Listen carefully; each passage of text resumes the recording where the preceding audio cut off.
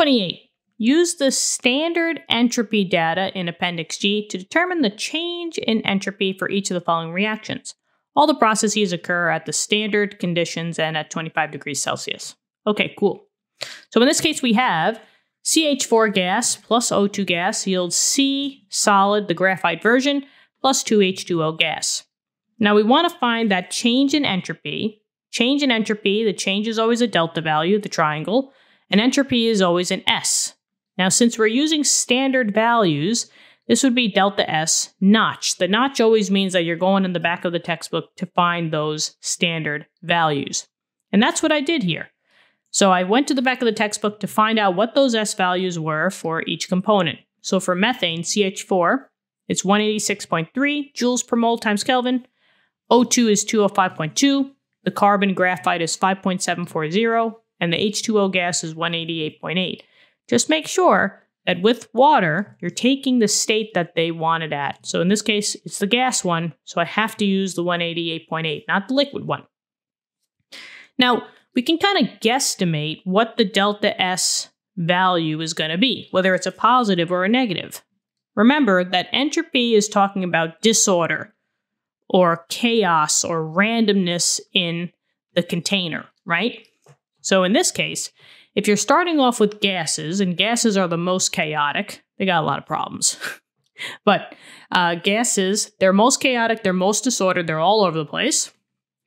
Same thing here, you got gases. So you got two gases, a lot of chaos going on over here. But then you're turning into something that's a solid, that's very, very, very structured. So a solid is always structured, but then you got your gas here. Like that, right? Now, what's going to happen? Well, this one is a little tricky because you have 2 moles of gas here, right? Because I have one CH4, I got one O2, but then I'm yielding to something that is 2 H2Os. So I have 2 moles of gas and I'm going to 2 moles of gas. Now, 188.8 is kind of in the middle of these two values. So it could be, it's going to be very, very, very, very close. But maybe because we formed a solid, it might be a little bit of a negative side. Keep in mind that gases are, best, right? More disorder, the better off, the universe is going to be. That's spontaneous.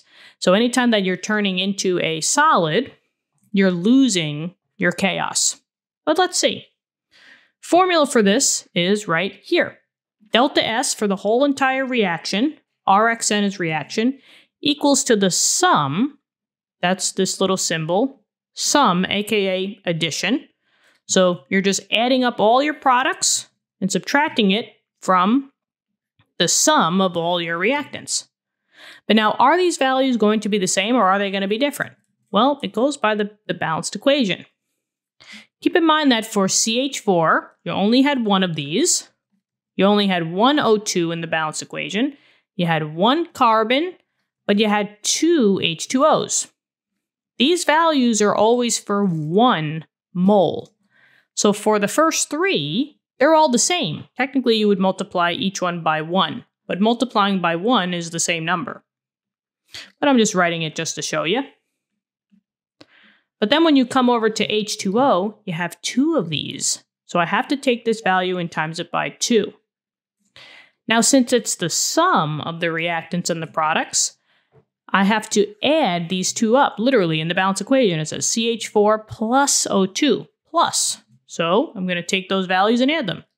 C plus H2O. So this value plus the other one. Let's tally them up. Let's see what we get. So I get 186.3 plus 205.2. On my reactant side, I get 391.5. And then on my product side, 2 times 188.8. And then I get plus 5.74. I get 383.34.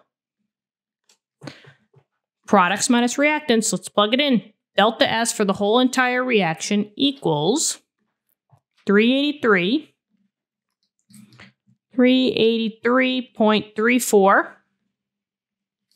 I'm going to subtract by the 391. And I do see that we have a negative value going on here, so we guessed correctly. Good job. Delta S for the whole reaction is this minus the 391.5. And for sig fig purposes, I have only one sig fig after the decimal here, so that's what I'm allowed. So it would be negative 8.2. Really, really close. So it's very close to 0, but it's still a negative value. You lost entropy. Joules per mole times Kelvin is the unit, and that is the answer. Okay, not bad. Thanks for tuning in. I really hope this helped you out. Let me know in the comments. Subscribe to the channel. Tell your friends, tell your classmates about this cool YouTube channel. We got other subjects on the channel as well. Go check them out. Physics, math. Maybe we could help you out there. I hope you guys are having a great day. Keep studying hard. Talk to you soon. Bye-bye.